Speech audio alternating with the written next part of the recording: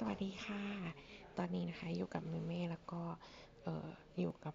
การแคปหน้าจอแบบวิดีโอของ Huawei P9 Plus นั่นเองนะคะ ก็คือเป็นอะไรที่แบบค้นพบแล้วก็รู้สึกสนุกกับมันมากเลย เพราะว่ามันสามารถอัดเป็นวิดีโอได้ด้วย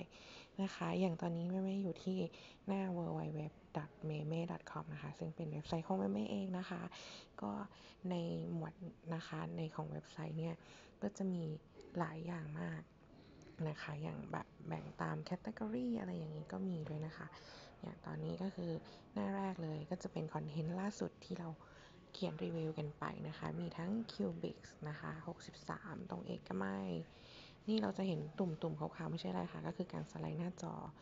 ทุกอย่างมันคือถูกเรคคอร์ดไว้หมดเลยนะคะก็คือสำหรับใครที่แบบเตรียมแคป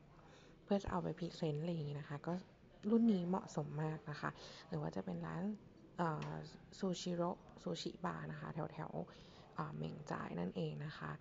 ก็อันนี้ก็คือหน้าแรกหิวไหมนะ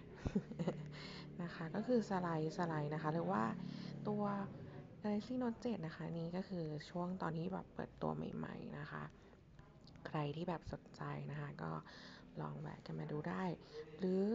ตอนนี้นะคะเราก็สามารถที่จะเซิร์ชหาได้เลยอย่างเช่นนี่มีคำเสิร์ชที่เราแบบว่าพิมพ์เอาไว้ด้วยนะคะอย่างเราสามารถร้านกาแฟร้านอาหารสุขุมวิทก็ได้นะคะคลิกไปค่ะแล้วเราก็เซิร์ช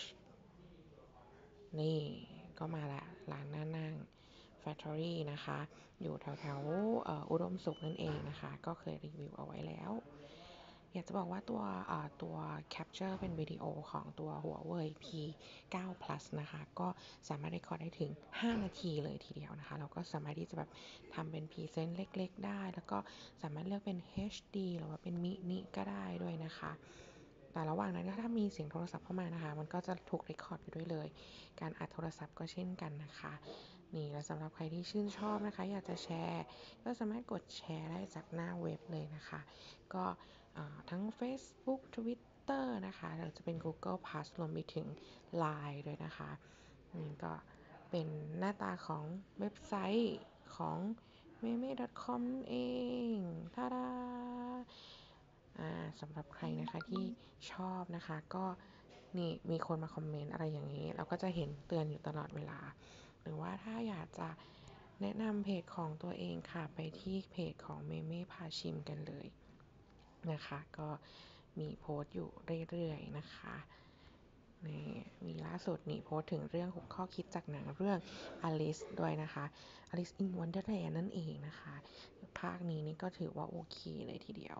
นี่นะคะก็คือสิ่งที่ได้เนี่ยชอบมากเลยคือพอดูแล้วก็อยากจะนำมาเล่าต่อแล้วก็อยากให้ทุกคนนะคะไปลองดูหนังกันนะคะอย่างตอนระหว่างเรคคอร์ดเนี่ยมันก็คือเดินอยู่นี่แหละค่ะเป็นแต่ว่าเราไม่ได้เปิดกล้องนะคะเราแบบว่าถ่ายทำไปด้วยพูดไปด้วยอะไรแบบนี้หรือว่าถ้าเราอยากจะแบบเรคคอร์ดวิดีโอก็จะต้องเป็นเปิดกล้องเนาะอันนี้คือเราแคปหน้าจอไปเลยทีเดียวนะคะก็เอาเป็นว่าตอนนี้ขอจบการรีวิวตัว Capture Video นะคะของ Huawei P9 Plus ไว้เท่านี้นะคะขอบคุณที่ติดตามนะคะ